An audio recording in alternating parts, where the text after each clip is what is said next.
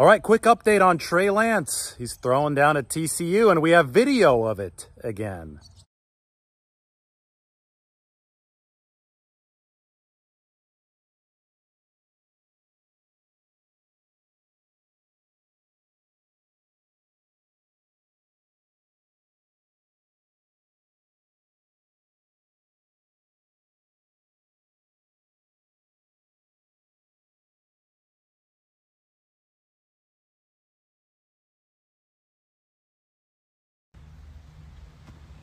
Just spin it.